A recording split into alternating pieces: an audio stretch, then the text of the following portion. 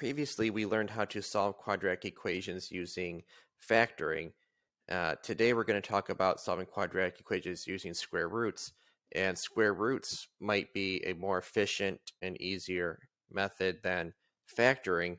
And we're going to get to the point at some time where you're just going to be asked to solve an equation, and you will have to determine which method is most efficient.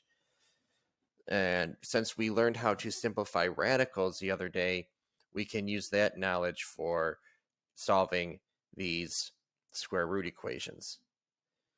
So when we solve this equation, we want to get x by itself. And with factoring, we got everything to one side. But with square root equations, we want the x squared on one side, and we want the number on the other side. You'll notice that there's no x to the first power. There's no b term. Solving by square roots is efficient when you don't have a b term, because you can divide by the number in front of x. And this is going to give us x squared equals 80 divided by 5 is 16. And then when you square root both sides, we get x. You may think, oh, x equals 4. However, when we take the square root to solve, right here, and I'll outline it in purple, right here, we had to take the square root to solve this problem. We square rooted both sides. When we have to do that, we need to do plus or minus that answer. So this actually has two solutions, positive 4 and negative 4. And having two solutions to a quadratic equation shouldn't be unnatural, because that's what we did for factoring. And watch, if we plug in 4, okay, we get 80.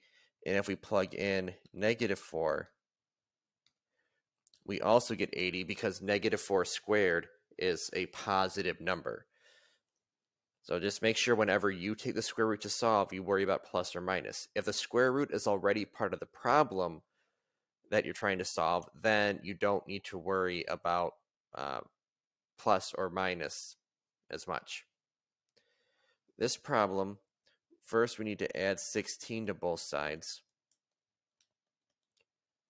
because we want to get 2x squared equals 34 plus 16 is 50.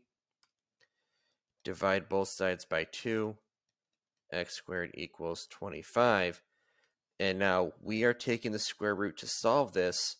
We get x equals plus or minus 5. Now this problem, we need to first multiply by 1/4 on both sides to get rid of this. So we have x minus 6 squared equals 1/4 times 8 is 2. Now, we cannot add 6 to both sides right here, because that minus 6 is inside parentheses. So what we have to do is we have to square root both sides to get rid of the second power. So the second power and the square root cancel out, and we are left with x minus 6, whatever was left on the inside equals plus or minus 2. So this is kind of like what we had to do in absolute value equations, where we had to break this up into two separate equations to solve. So we're going to have x minus 6 equals 2, and x minus 6 equals negative 2. And then when we add 6 to both sides, we get x equals 8 as one of our solutions. And the other one is x equals positive 4 by adding 6 to both sides. So this is something else that students will typically mess up, is that they'll try to add 6 to both sides right here before taking the square root. In this case, we did not have plus or minus 5, plus or minus 4, or plus or minus the same number. We had two different numbers. Now let's look down here where we need to solve these as well. So let's add 8 first. We're going to add 8 before we divide by 5, because we want to go in the reverse order of operations when we solve. which means we actually undo addition and subtraction first before we undo multiplication. So we have 5 times x plus 1 squared equals 20. Divide both sides by 5, and we get x plus 1 squared equals 4.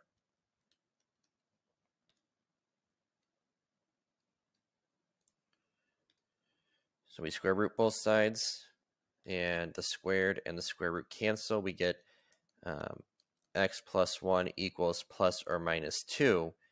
And then we need those two separate equations. X plus 1 equals negative 2, and x plus 1 equals positive 2. And then when we subtract we subtract 1 from both sides, we get x equals negative 3, and we get x equals positive 1 as my two solutions. This next problem over here, we're going to notice that you're going to get a radical. Divide both sides by 4. We get x minus 1 squared equals 2. And then when we square root both sides,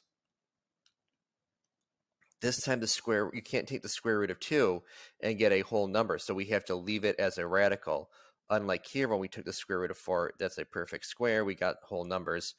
The square root of 2 is not a perfect square, so we're going to leave it alone. And that is going to give us x minus 1 equals plus or minus the square root of 2. It's the same thing. X minus 1 equals negative square root of 2. And x minus 1 equals a positive square root of 2. Now, when we add 1 to both sides, the 1 does not go under the radical. You remember, we talked about this before, that you can't just combine radicals and whole numbers. We got to keep them separate. When we add 1 to both sides, it's going to be x equals 1 minus the square root of 2. And over here, when we add 1 to both sides, it's going to be x equals 1 plus the square root of 2. So those would be the two answers. Like I said, we cannot combine them. So those would be where we stopped, and that would be that. Okay. Now, with this one, again, we want to add 6 to both sides. We get x squared over 25 equals 4. To undo that division, we're going to multiply both sides by 25. And we get x squared equals 100. And when we square root both sides, this one is going to be nice and easy for us. X equals plus or minus 10. If you wanted to, you could write x equals 10 and x equals negative 10. It doesn't matter to me which way you write it.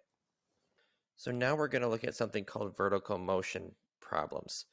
And vertical motion is talking about the height of an object t seconds after it has been dropped or launched or whatever the problem says. The equation for that is h equals negative 16t squared plus v times t plus c, or that, and remember c is our y-intercept, or our starting height or initial value. V, this is going to be the initial speed or initial velocity. And c is going to be our initial height. Now, if an object is dropped, v is equal to 0. Think about it. If I have an object and I drop it, at the instant that it's dropped, the velocity or speed is 0.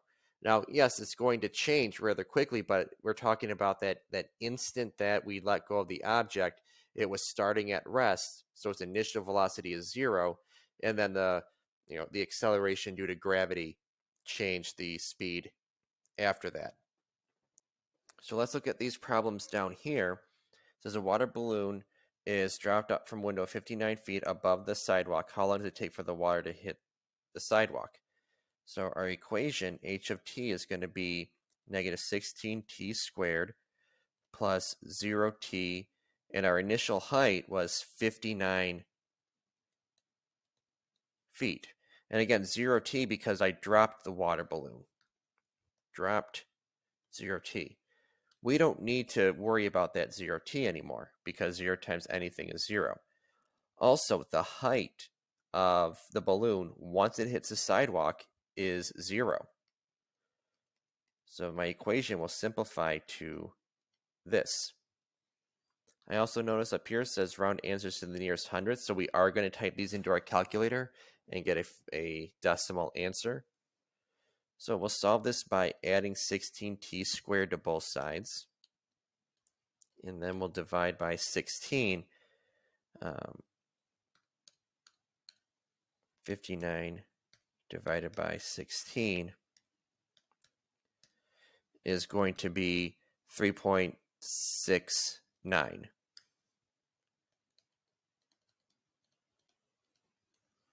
And then when we square root that,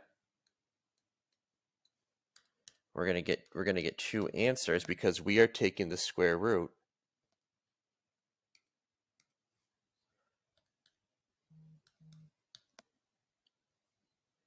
Whoops, 3.69 is 1.92. So t equals plus or minus 1.92. Now we also need to go back and think about, in this problem, does it make sense to have negative time? No, we've talked about this before. It never makes sense to have negative time. So the only thing we're worried about is the 1.92 seconds, the positive answer. All right, so what I want you to do is I want you to look at this one here, and I want you to try to figure it out or try to solve this on your own using what we just did and see what you get. Pause the video, try it, and once you're done, unpause it so you can see how you did. All right, so unpause the video and see what you got and compare it to mine. Hopefully you got the same answer that I did. If not, you can kind of see where my work is and see what you messed up with. So thanks for watching the video. This was a short and sweet topic. Make sure to like this video and subscribe.